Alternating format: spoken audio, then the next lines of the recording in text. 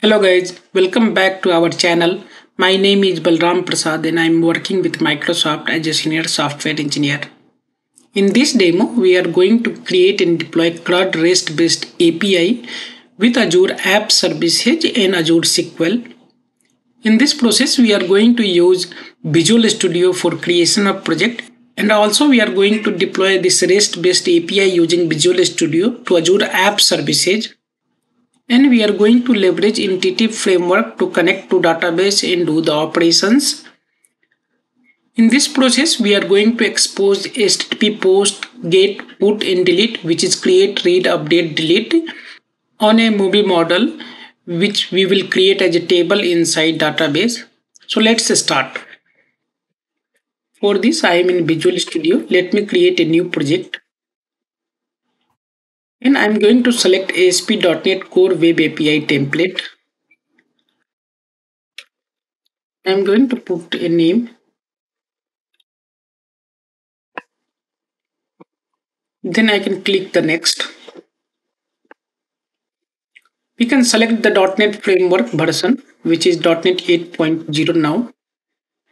Right now, we are not adding any authentication and authorization. It will be open for all. We are going to enable Open API support, which will give us a nice UI, Swagger UI, so that we can try and test our API. This is only recommended for development environment. For production, we should be disabling this one. And I am going to use controller way to coding, not that minimal API version. Now I click to create. So it is going to create this project for me. Now if we see, it has created a weather forecast sample model, and also it has created a weather forecast model which had something, but let me delete that one by one. I will delete this weather forecast, and also I will delete this controller. Now I will go ahead and first create a folder where we will create our models. I'm going to create a new class which will be movie. Now I can put some properties over there and a few properties which can be as ID and title, genre, and director. What is the release date? What is the rating? We can have other properties also, but we are not doing right now. We are just using the basic models. Once our model is ready, I'm going to install a package which will be for entity framework. And this is Microsoft.entity framework core.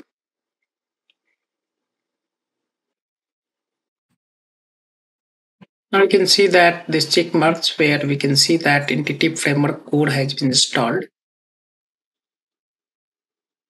I'm creating another folder where we will keep other classes.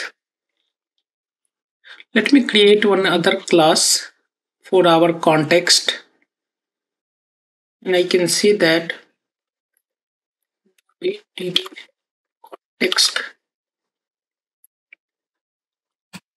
which will be inherited from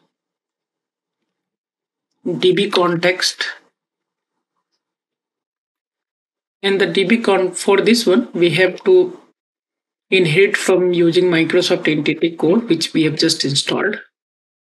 Now let's write a constructor where we can have DbContext options.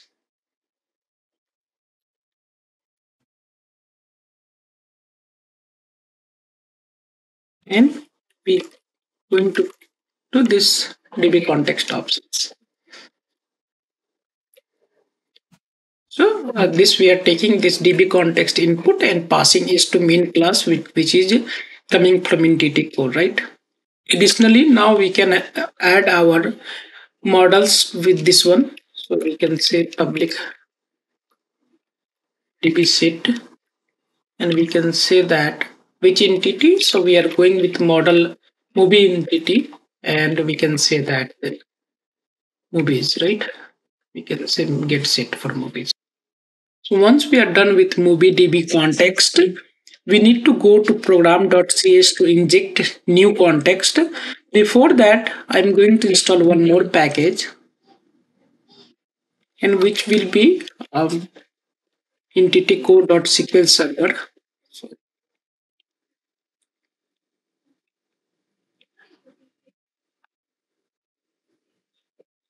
okay, let's go now here, and let's say that builder.services.add DbContext, and our DbContext is movie DbContext.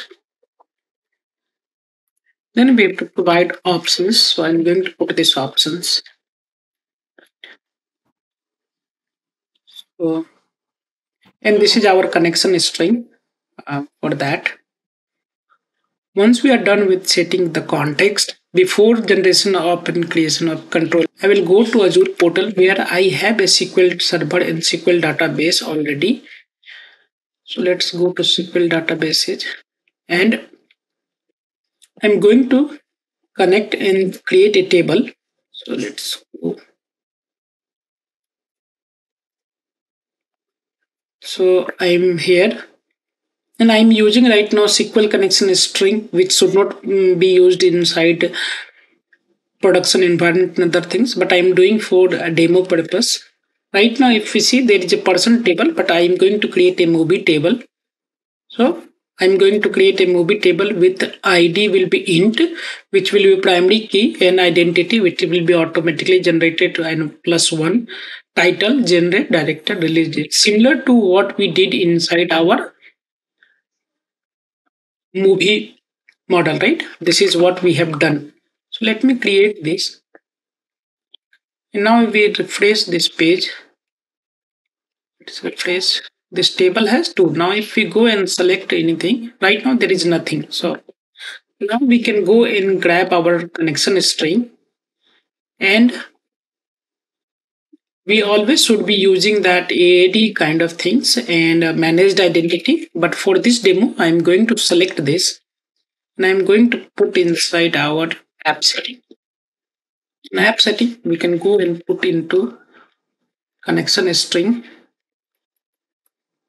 and let's put as a default connection string. Let me see if I'm putting the correct name which I have injected here. So I'm going to connection strings, and then this will be default connection, and this is what we have. And we can change our password which we have it here, right? Once we are done with our settings and updating the password in settings, then we can go to controller, and then we can try to add controller. So in controller view, we can scaffold for API, and I'm going to use API controller with actions. Now let's add in. Now this, we are going to select whatever model we have, whatever DbContext which we have, and it will be picked rest of the things. So let me, and it will generate movie controller. So let me click on it. So now if we see, this code has been generated. Once this class, we can go that get movie is our get API/movie, and then this is get movie by ID, and this is where put movie will happen, and this is post movie, right? And then delete movie. So all this is there. We can go one by. There is nothing much to code. Entity framework provides right now. If we added movie class into movie context, right? This is movie, and it is going to generate all the list whatever it is going to connect. It is going to connect to Azure SQL. It is bringing, and it is just converting into movie, and then it is putting into list and returning. Similar way, it provides all the features and function for that. And that's how entity framework makes it easy to interact with databases for CRUD operations, right? So this is what it is right now. Input movie, or if you see that put movie, it validates that whatever movie ID and other things, and then it changes all these things. Then post movie, it just takes this movie and adds into context, and then returns. So in delete, if we see, it is taking the ID and finding that, and then it is removing from that set, DB set, and it is saving the changes. Let me go to program.cs and see that, yeah, it is environment is development, then it is Swagger is enabled. And we can see that if ASP.NET version and environment is set for development or not. Let me go ahead and see that. We can go to debug section. We can go to this profile UI and ASP.NET core environment is development. So Swagger UI should be coming up. So I think we are done. Let's build that and let's run this.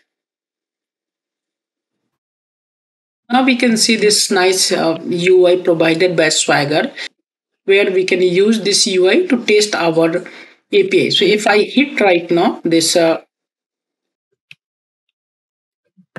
so this is one of the setting we have to change for this error inside. Let's go and change that. For that, let me browse my directory. It will be easy, and I can go into CS project. I can open with Visual Studio Code, and I can remove this line of code. So this line of code is causing that. And if we see, this is that globalization true, with same error we got, right? So I'm going to save this. Once I will be back to our settings. Let me rebuild this project. Let me run now.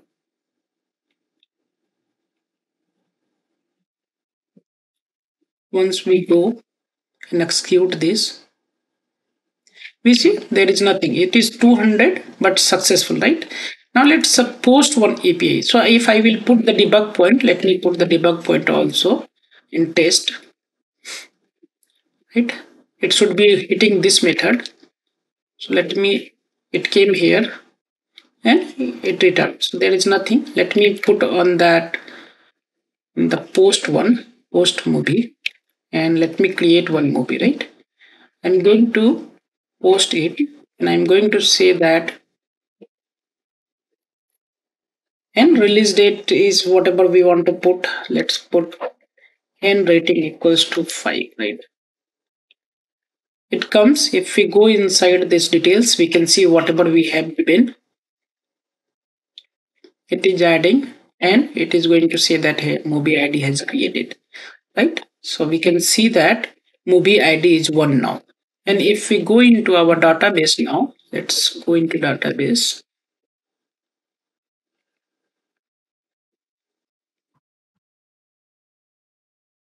And if we go and select query, we can see one records, right? Now, if we wanted to update this one, and now let's suppose we wanted to get all one more time, right? Let's get all. So it is saying that one, this is the cast problem to system to decimal to double because we have sent that one. So let's fix that. And into our model inside of, let's see that decimal.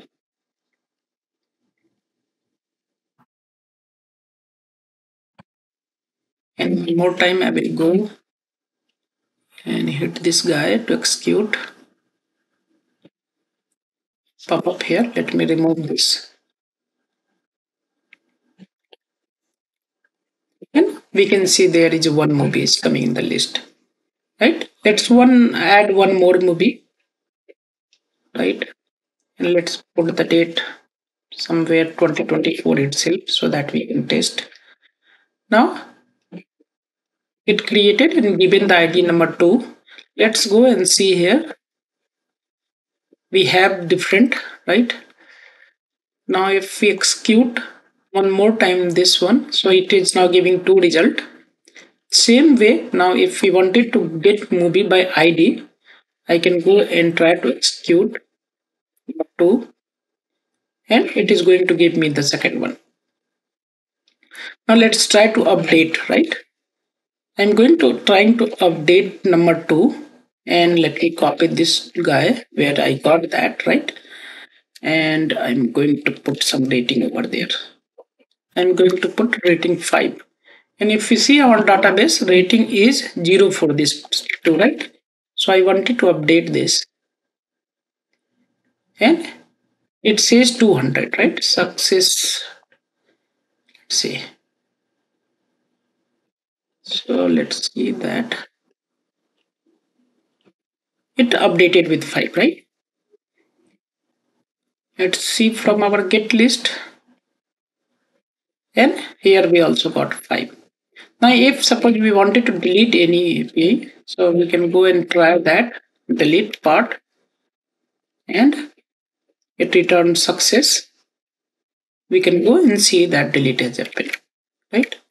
And this is what a basic CRUD API, REST based API, which we have right now. And if we wanted to deploy this into our portal, right? Let me go. And in previous app service demo, we created a API app, which is REST based API demo. And if we browse right now that API app, right? It's just a basic page. We have not deployed anything over there. So I'm going to download this publish profile, and how to create this API app. You can refer the previous video. And right now I'm going to deploy from Visual Studio, but better to have the deployment from Azure DevOps or whatever DevOps tool we are using. So I'm going to publish this, right? I'm going to import profile which I downloaded right now.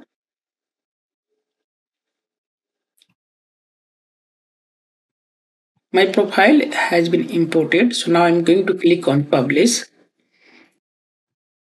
Once our API has been deployed, we can go back to our portal. It is restarting the web app. I just wanted to check that configuration section. And right now there is no configuration section for connection string and other things.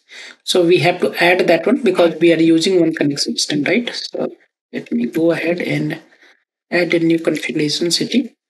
We should not be using connection string and password here. Instead, we should must be putting into our key vault and getting that key vault or application setting, which is that way mostly. So I'm putting right now here, and I'm going to anyway update my password after this demo. One more thing I wanted to put over there, because we are using our ASP.NET development environment for getting that Swagger UI. So I will add that one also. I will say that this is development. Let me save. Let me go and restart. Now let's browse this. Now let's see that Swagger point. We can see Swagger is coming because there is no authentication authorization. We can try from here.